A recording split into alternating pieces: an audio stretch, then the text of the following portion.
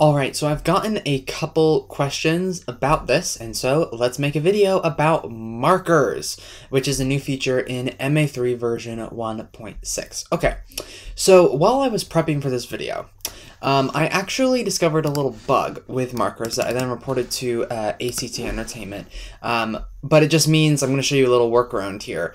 There was some issues with fixture positioning and stuff. So, the way to create a marker, and essentially what a marker is it allows you to control a group of objects. This can be lighting objects, this can be scenic objects, truss, this can be really anything. And you can put it all under a marker, and then with just one fixture ID, you can select everything.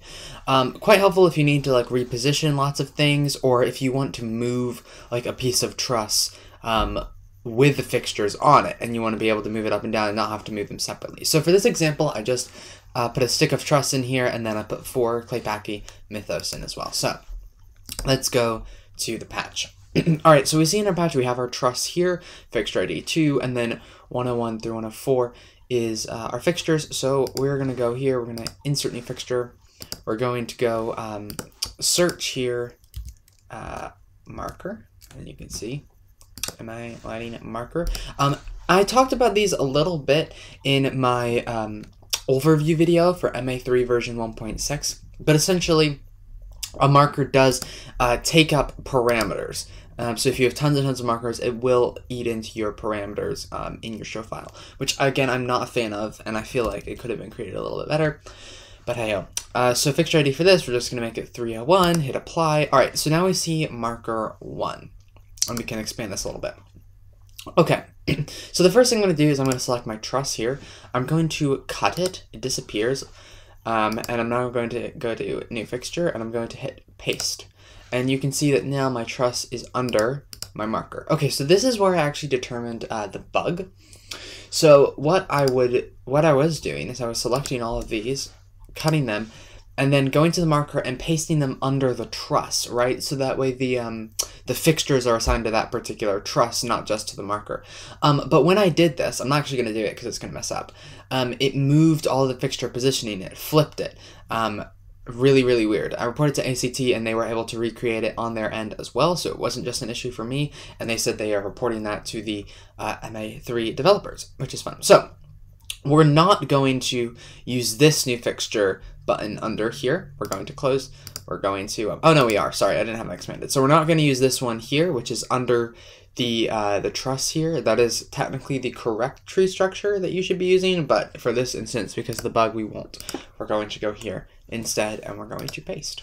Okay, so now you can see we have our truss and we have our fixtures in here. So I'm now going to close it. It's going to ask me if I want to save. Yay. All right. So at first glance, nothing has changed particularly.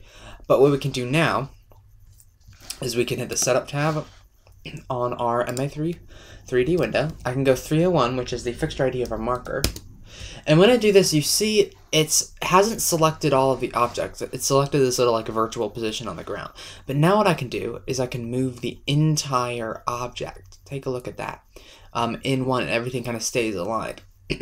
And this is all relative to the positions that they were in. So 0 for this here is relative to the height that it was at. So it's 0 compared to the height. It's not at 0.0. So this is really helpful. You can see how this can be helpful if like you are working on a rig and you know that if there's going to be like motorized truss, so like it might change song to song, and you can quickly be able to visualize it out. I don't believe there's a way to store this in queues yet, unless I'm sure you can create it in macros, but like there isn't an easy way to store it.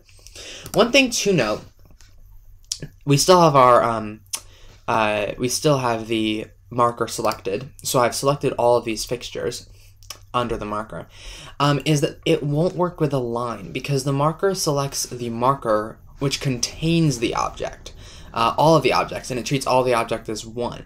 It does not treat each individual light as its own light. So if I try to do an align here, a pan align, you can see that it just turns all of the lights as one. So align doesn't really work. So just be aware of that when you are starting to kind of create you know, your markers and stuff. You can't use it quite like that. Yeah, of course, macros and stuff, you can work with all of that. If you're looking for a video on how to make a basic macro, I did make one a while back, so you can check that out. That's pretty basic. I'm going to make an updated, more advanced version in a little bit that I'm very excited about. So yeah, I hope this was helpful. Hit that subscribe button, like it. You know, send this on to a friend. I have a couple new videos coming out over the next month that I'm really excited about. I've been working quite hard on them, and hopefully you know, I'd love to get to 500 subscribers soon, which would be amazing. So thank you guys for helping me out with that. All right, I hope that was helpful. That is the basics of using markers in MA3 version 1.6.